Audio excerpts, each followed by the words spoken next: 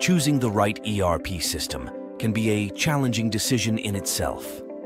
Add to that the consideration of whether to deploy it on-premises or in the cloud, and the decision-making process becomes even more complex.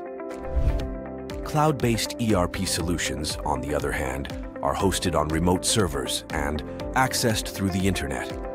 Instead of purchasing software licenses and installing the ERP system on their own servers, companies subscribe to cloud-based ERP services provided by a third-party vendor.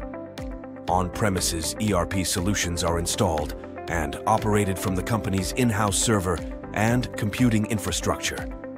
With on-premises ERP, the company is responsible for purchasing the software licenses, installing the software on its own servers, managing upgrades, and maintaining the infrastructure required to run the ERP system. However, the decision to choose on-premises or cloud-based depends on the requirements of your business. Cloud-based ERP software allows scalability and flexibility to accommodate business growth and accessibility from anywhere with stable internet connectivity, automatic updates, and maintenance handled by the provider. Additionally, the data deployed in cloud-based ERP will remain secure.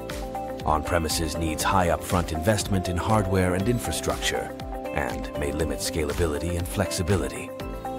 Maintenance and upgrades are also time-consuming and expensive in on-premises. In conclusion, while the decision between on-premises and cloud-based ERP solutions can be complex, it ultimately hinges on your business's specific needs. Assessing your requirements and weighing the pros and cons of each option is essential to make the right choice for your organization's success.